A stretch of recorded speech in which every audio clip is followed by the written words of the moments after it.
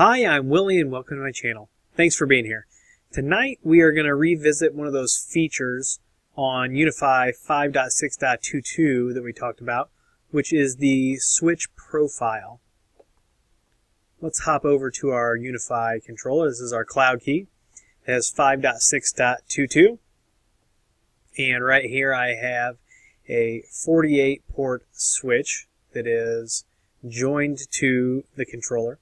So the first thing we're going to do is we're going to go over to settings, and we are going to go to profiles, and then we're going to go over to switch ports. Now, previously, you used to be able to set these, or have to set them at each port, at the port level. So remember, by default, every port on a UniFi switch should be a trunk. Now this is where we can start like manipulating the port into doing different things with the profile. So what we're actually going to do is we're going to come over here to networks, and we're going to create a couple of networks, and we'll call this one voice, and we'll make it VLAN 2.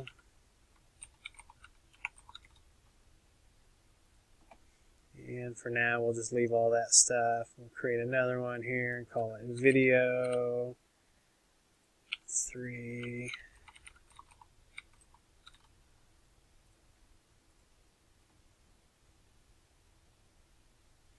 And so all of the devices should be provisioning.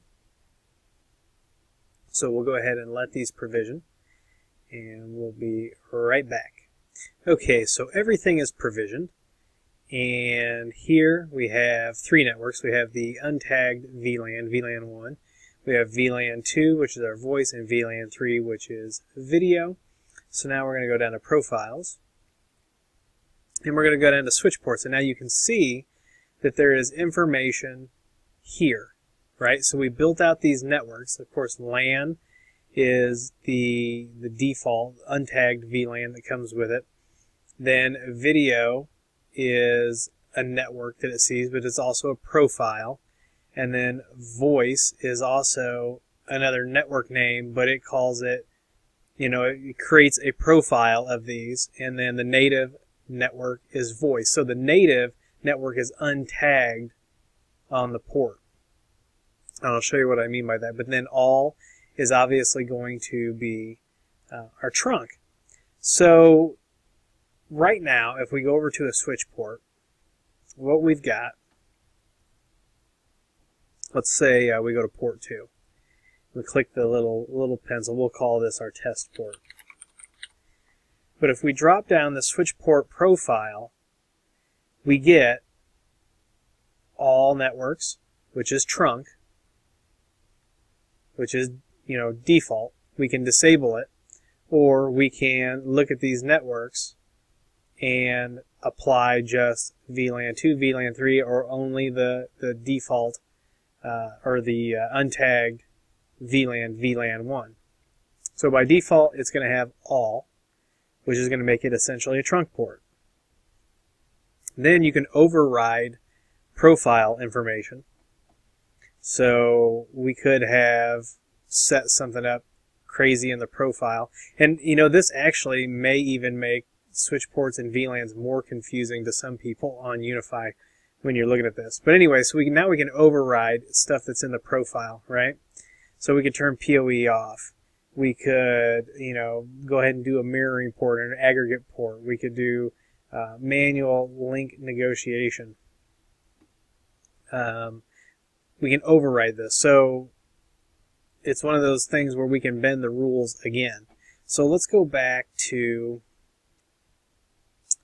our profile, and we'll create a profile. So let's add a new profile, and we're going to call this one the lab profile. And what we're going to do is PoE, we are going to leave as do not modify. So what it should be, we're going to apply this to port 2, is it should be PoE plus, so it's going to be auto sensing. Down here, now we can set our native network. So we could set this to be voice as our native, and then what do we want to tag? We want to tag video. And you could tag LAN if you want to do You know, if you wanted to tag VLAN 1, your mileage may vary. I don't know that it's a great idea to do that. And then, since we've got some of the voice features coming, we could tell it which VLAN is our voice network. So actually, let's go ahead and do this. Let's go ahead and swap this. We'll make this our video. No, we'll make the LAN, the untagged, our native, and then we'll tag 2 and 3, and then we'll tell it that our voice network is voice. Then under our advanced options, we're going to leave everything just the way it is. We don't need to tweak any of these things. You'll notice that more and more of these things are coming over from the edge switch line. So now we've created our custom profile. So we'll go ahead and save that. So now you can see under profile, we have lab. And once everything provisions, now if we go to port 2 and we click the pencil and we go to profile, now under custom you're going to see lab. So it's going to apply all of those settings to port 2. And we can go ahead and apply that. Yeah, we can edit this again because it didn't keep our...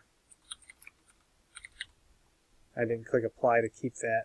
But there it is. So now that port has this custom profile. So you can see how you can start really mixing and matching all of your networks and everything that you need a port to do, and then applying it on a port-by-port basis. If you have to do that, I think that's great, but I don't know how simple that is going to be for some people. I can see if you've ever done VLANs on an edge switch, it's super intuitive. Or I shouldn't say maybe it's intuitive, but it's super easy. And I'm hoping that this interface gets a little easier. I mean, it's not, as long as you take your time, it's not difficult. But you could come in here and you could add 48 different profiles, and each one of these switch ports could have a different profile. Now, I don't know if you've got enough networks and combinations of things that you want to do, but you could do it. So that's it. You really, get you even an 8-port switch and play around with the profiles. And if you've got any questions, you can post those down in the comments. So that's it. I really wanted to just dig into this a little bit more. And remember, by default, a switch port on a UniFi switch is a trunk if you've got multiple VLANs. And then you can come in here and we'll do it one more quick time. We add a new port profile and we'll call this lab 2. And I'm not going to mess with the PoE, but this is where you start talking about your VLANs. So the native network on here will be video. So that's going to be VLAN 3. So then our tag networks will be voice. And then we would tell it that our voice VLAN is voice number 2.